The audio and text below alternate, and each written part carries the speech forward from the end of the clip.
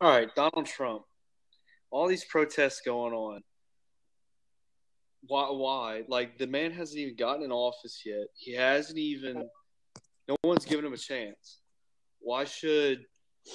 Why should? Why? Like, I don't understand. Like, somebody make me understand why all these the Hillarys, they're all but burning their own cities down for literally someone who hasn't even gotten a second to do something. Like, somebody help me understand that. Well, I'll give you the three factors that go into it. Number one, look at the generation that's out there. These people, all through their life, they've been given trophies for losing. They don't know how to lose.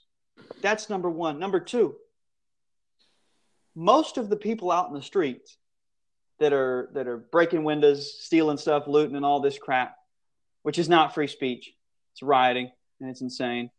And they deserve to be shot. But aside from the point, the second reason, where was I going with this? Oh, yeah.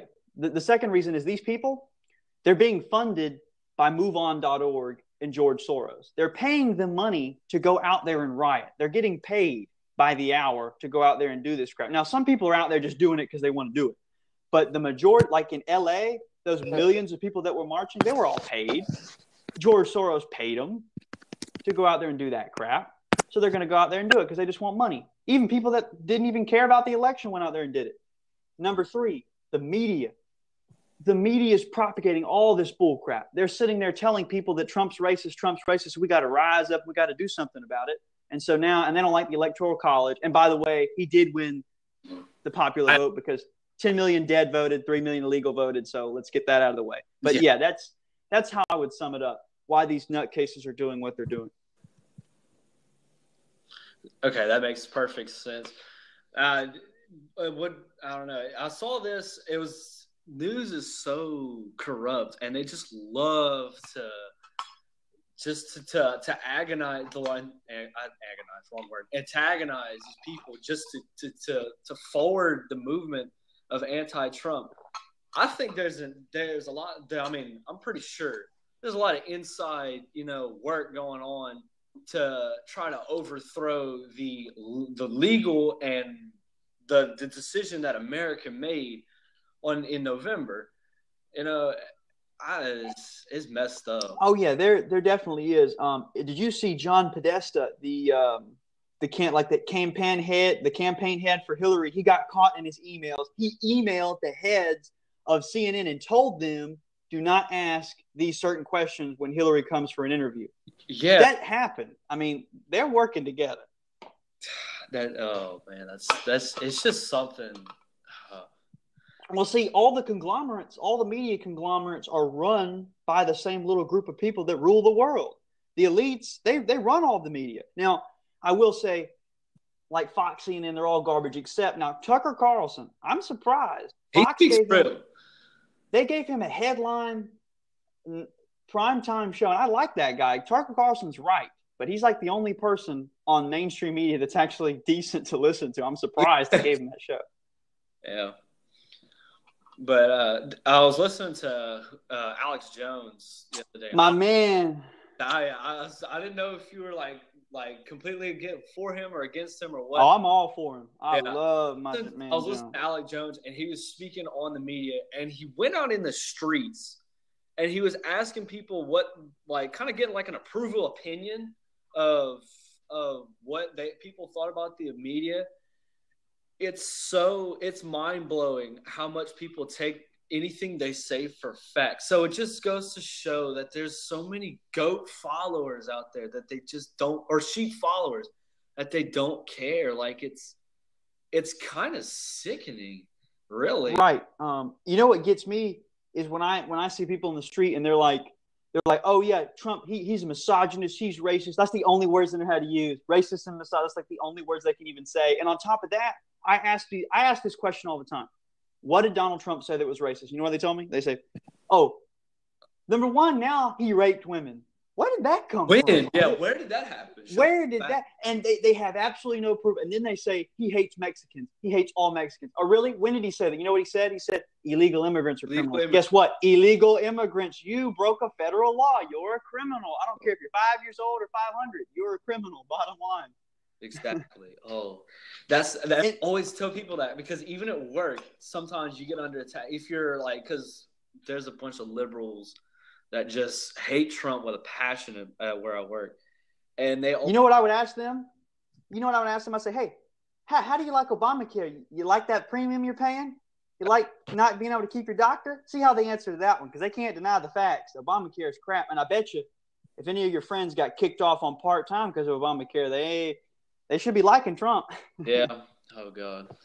And that's what I asked them, too, because they always pull the race card. Now, watch the video that you just did right before this.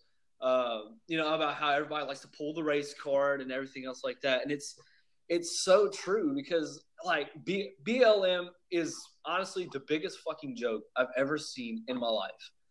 And last night I had a guy on here tell me, he said, oh yeah, BLM, we're peaceful. And I said, it started in Ferguson, Missouri with rioting. That's how it started. It started with a riot, and it's going to end with a war. I'm telling you. And that's a good way to put it, because it's true. But the guy last night said, "Oh, the Black Panthers, they're nothing like the KKK. They're not bad." Really? The Black Panthers have killed a ton of cops. He said, quote, "The Black Panthers don't hang people like the KKK." So that justifies them? What? They've done worse. I told him, man, they've done a lot worse than that. Let me tell you. Oh yeah. Something else. But when they pull the race card, what you've got to do is, well, first of all, if you're white, you know what I mean? White people, they feel like they've got you. But what you got to do is not get baited. And simply what I do is I say, okay, you know how many black people have been enslaved by Arabics? Like 10 million blacks have been enslaved by the Muslims. So let's stop right there. And we don't need to put everything on the white man, because guess what? Every culture does this to every other culture. Does that justify it? No. But it doesn't mean you can single out the whites and try and bait them into giving you something or making them feel bad. I hate white guilting. It's so stupid. Right. White shaming. Germans enslaved the Jews against their own will. Do you see Jews going in Germany and rioting against their government? No, it's over with. They're not going to sit there and hold a grudge over something that happened a long time ago. Right. And I asked them, the guys were like, I hate America because we kicked the Native Indians off land. I said, okay, fine. Where does that get you? If you can sit there and talk about it all day, but how does that help you in your life right now to sit there and whine about 300 years ago? What good will it do you? And none. Even then, Native Americans that live on land, on national reserves right now, I have multiple friends that live on reserves. They have it way better than 90% of America right now. Oh, they get casinos. They get money from the government. They mind their own business and nobody bothers them. The only people that are complaining about the Native Americans that got kicked off is the people who are sitting there just trying to pick a fight with somebody. Like, just don't. Like, it's a simple equation. But what gets me is it's like today's generation acts like they struggle. Like kids today, black kids today will be like, "Oh yeah, we struggle with slavery." The last time anything remotely really bad happened was the 60s, and you ain't no 80-year-old person, so don't sit there and tell me you dealt with any of it. Okay. Nonsense. I mean, my dad, my parents, the worst they ever saw was segregated buses in schools. That's where their timeline ended. Yep. You know, it was and you're telling me that some 16-year-old black kid is like all of a sudden like, oh, I was a slave. No, you weren't. The worst that's happened is you've seen it in a history book and you just want to believe it's you. I mean, the worst I've dealt with is I've had kids tell me, like, I love playing basketball, right? Right. So black kids, they'll be like, we don't want you on our team because you're white. That's about the worst I've gotten.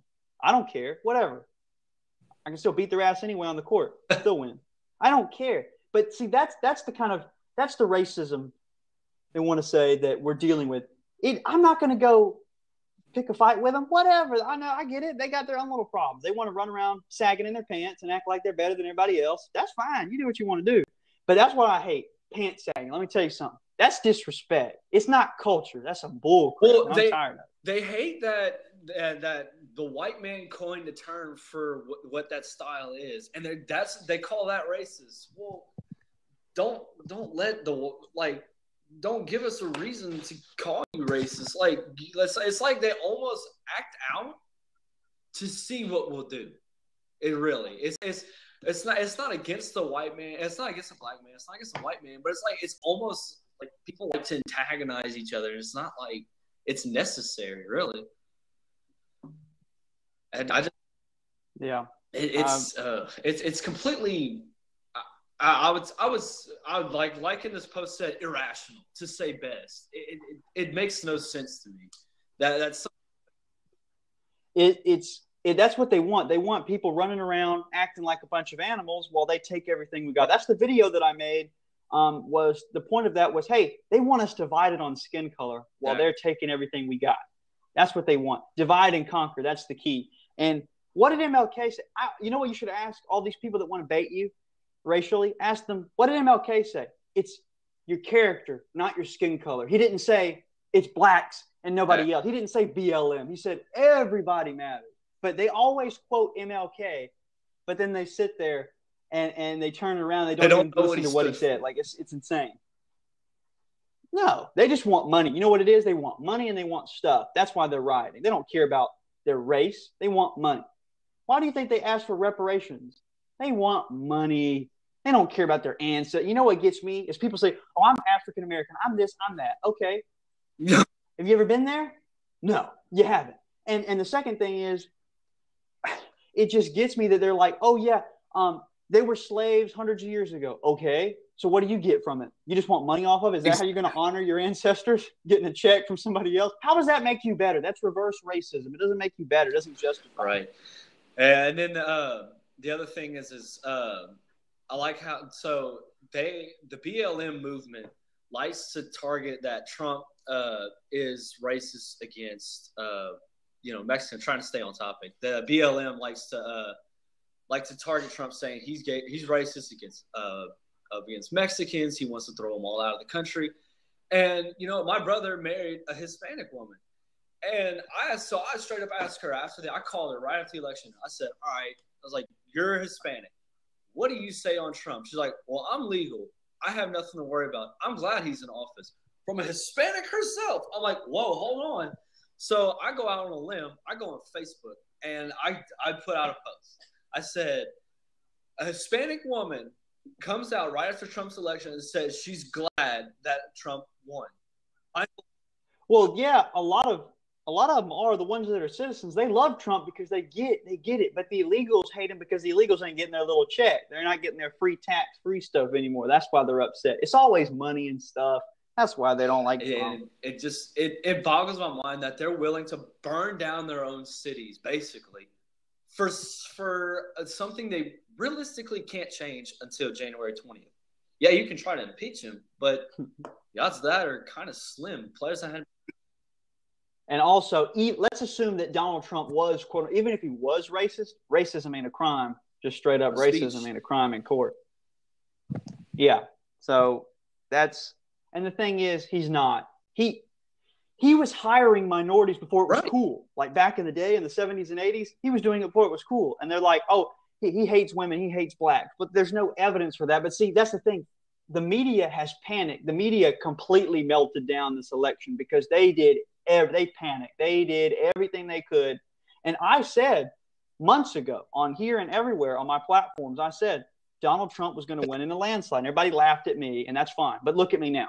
I was right. Have you ever seen credibility? Have you ever seen the YouTube videos of the news anchors? It's just a bunch of small, like 5-second clips of news anchors or newsreels and people saying that Donald Trump will never win, and people like laugh at the idea of Donald Trump. Right, because see, in the media, what really was happening was the people behind the scenes, they were scared to death because they had a feeling he was going to win. So they got all their media minions to go out and say, oh, he's going to lose. Did you see Washington Times was like, or Post was like 95% chance Hillary's going to win. And then here's the worst one. Huffington Post. They had a video of a wax figurehead of Donald Trump melting that night. And it said, watch Donald Trump's head melt. And I'm just laughing because he won, baby. And that's what I give to the media right there. I give a nice bird to the media because they lost. And you know what? I've talked to Jones. I've talked to Alex Jones. and he was telling me that he's talked to the people inside the media. Oh, it's fucking crazy. I mean, they melted down. I mean, Rachel Maddow totally melted. CNN melted. Scott Pelley melted. And now do you see what they're doing? They're running the fake news little thing. Fake news. They're the real fake news. They're calling report what's real, not what somebody else pays you to do. Like it's so corrupt. It's disgusting. And Pizzagate is real. That is not a made up bullcrap. Well, and then story. If people want to talk corrupt, let's go back to Obama. I think it was back in I think it was a year ago. Lebanon supporting all those financially. Just what's the other one I'm looking for? There's another place. It's a key place that Hillary keyed on for a little bit, and then Alex Jones says, "Oh hell no! If you want to start talking about that, Obama supported them 100%." What was it? I'm drawing a blank right now. No, that too. But my brother was there actually when it started. When they started rioting and started revolting, he was there. He saw that stuff, and he said the United States, the own embassy, did not even get a United States citizen who was working overseas. They did not even give him the right of passage out of there. They did not even buy him a plane ticket to get out of Libya. A Libyan citizen in the airport gave him, his wife, and 2 sons tickets to get out of the country. Mind you, the last flight out of Libya. Well, I'll tell you, the whole thing about Libya is the ambassador there. What was his name? Stevens? Oh, God. No, the ambassador. Steven something. Steven. But yeah, Gaddafi.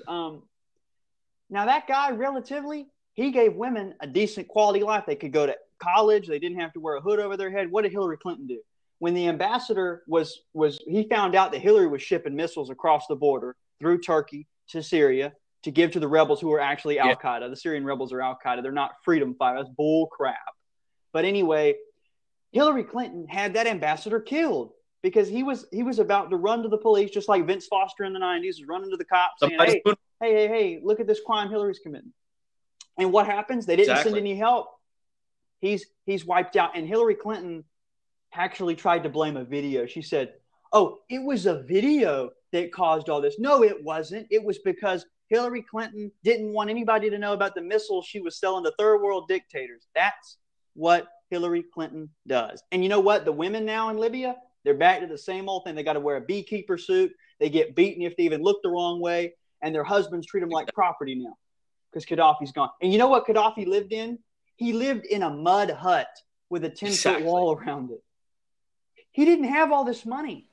And what blows my mind is people think that the United States, they don't fund, like I've heard this first person, that people don't think that United States fund wars financially. Like we give groups we support money.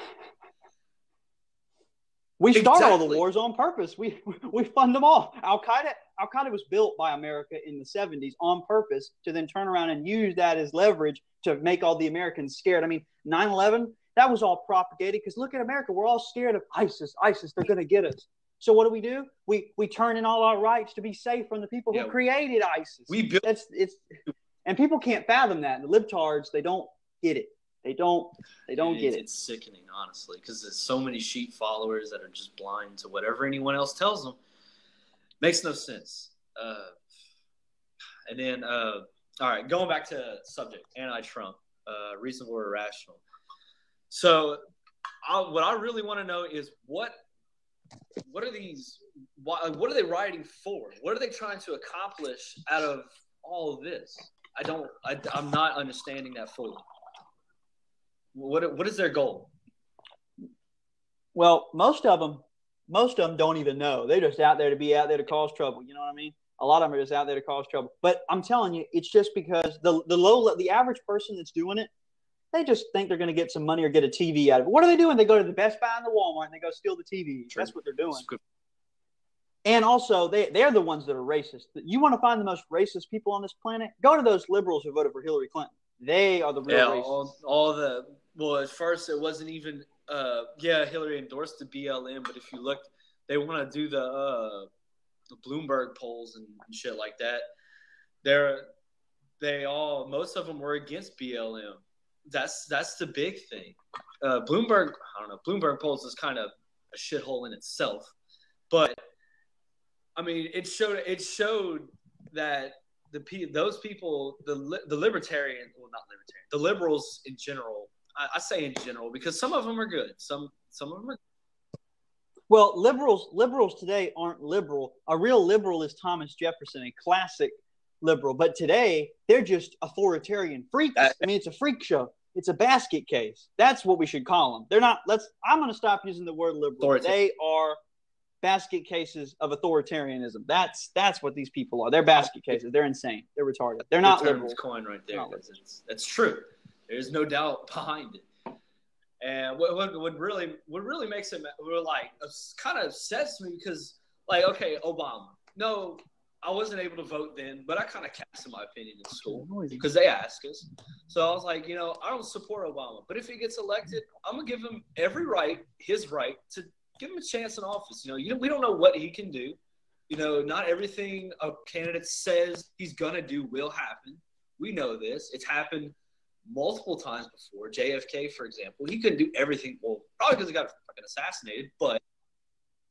Well, yeah, he got shot because, well, we won't get into that today, but he got shot because the big bankers, they didn't like him, so they had to get rid of him. But with Obama, when he won, did you see all these I don't assimilate with Republicans, but all the Republicans, did you see them out in the streets burning stuff and stealing cars? Did you see a bunch of white people? No, you didn't see that. But what did you see? The blacks. They were rioting because he won. Win or lose, they're out there in the streets burning stuff. I mean, either way, they were out there doing it. But the thing is, it's different because their guy won, right? They don't care. But you know what's funny is when Hillary was running, she said, "How dare you, Trump? You're not going to accept the outcome of the election." Well, look at how your people are acting when you lost. She gives that whole speech because Alex Jones said this. She gave after her post-election speech about how she just wanted to go curl up in a ball, read a good book or whatever, put on basically a pity party for herself. Alex Jones roasted her for a solid hour because she was trying, trying to make it look like she was peaceful and just didn't want to promote anything bad. But reality, no, she was telling the people go do my work for me, be my sheep, do my work for me. She's a warlord. She is a warlord who wants to cause total destruction. Because look at what she's getting. She's making more money than you can count off of all this stuff. I mean, she is a power hungry demon. That's what she is. And she's worse than Obama because Obama didn't even want to be president. He just likes to agitate and divide. Hillary Clinton now, she wants it all. I mean, the New World Order. Well, you remember Bilderberg, the Bilderberg meeting in 2008. You remember when Hillary and Obama went missing for a few days?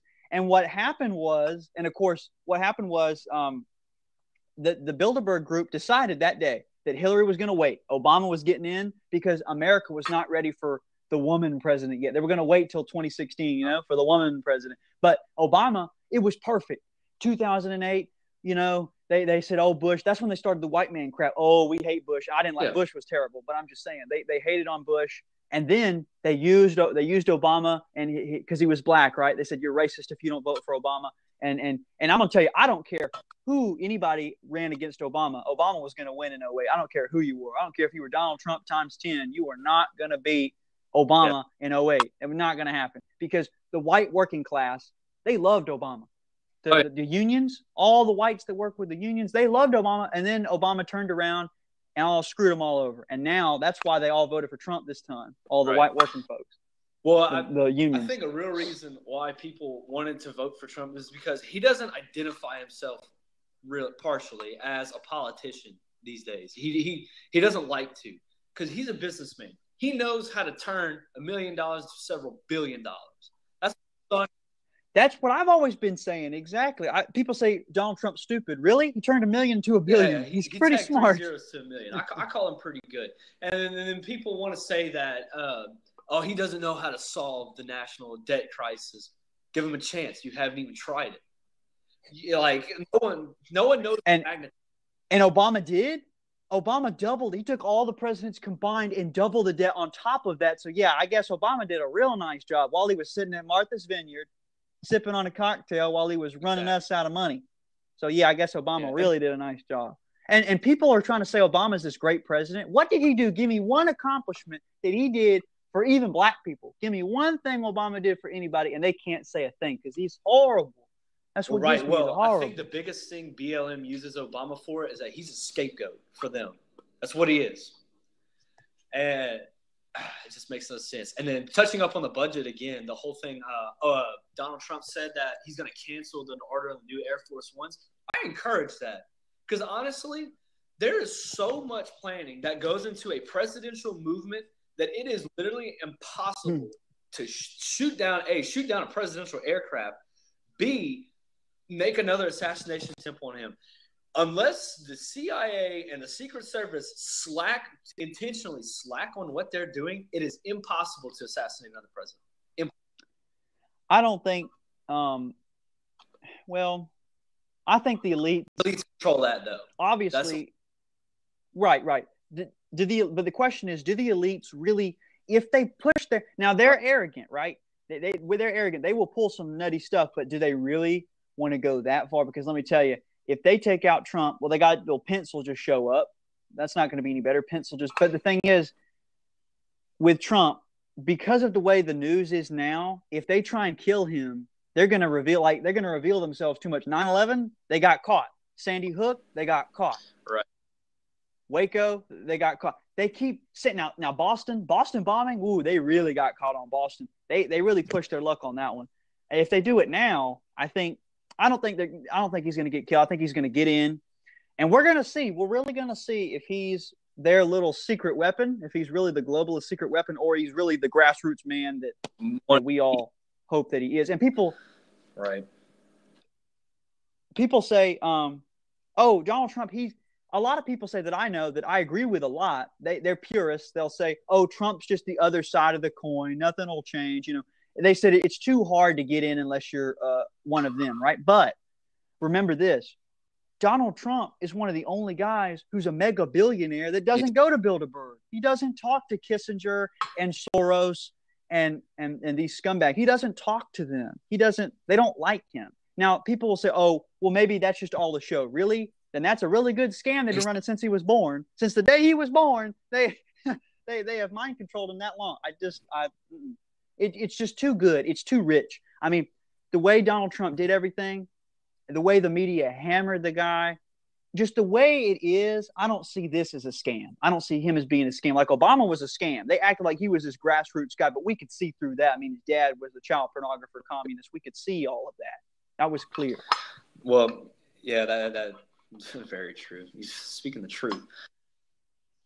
And Hillary Clinton, do you really think that they would double cross her? Do you think that the globalists would say, okay, we're going to let you win, and they secretly didn't tell her that Trump was really their inside guy who was going to win, and act like he was beating the bad Hillary so that the people would be happy? But I don't think they would double cross Hillary because she knows where the bodies are hidden. You don't double cross Hillary Clinton. She'll find you and she will kill you. That's her mentality. And I mean, even if they did, there's a very, very good possibility that they are suppressing her right now because honestly, no one's seen too much of her since post-election.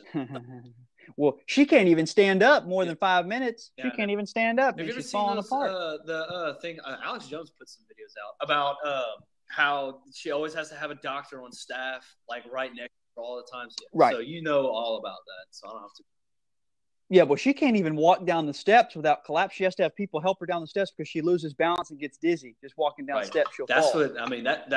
That's literally almost a definition of a rag doll, really. That's just it makes no sense. Why?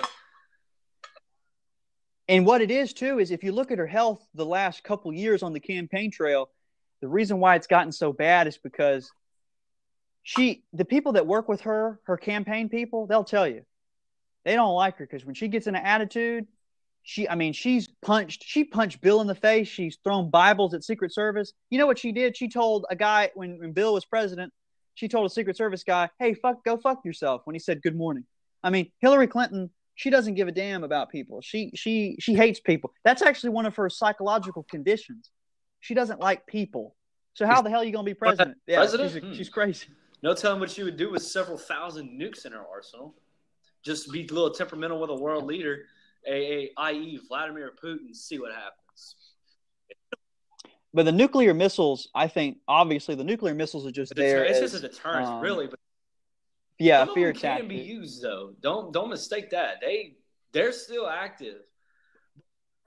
Well, there's enough of them to blow up the world 30 exactly. times over. And it takes, that's the thing. It takes just one time to get on Vladimir Putin's bad side, and it's done. Like, there's no going back.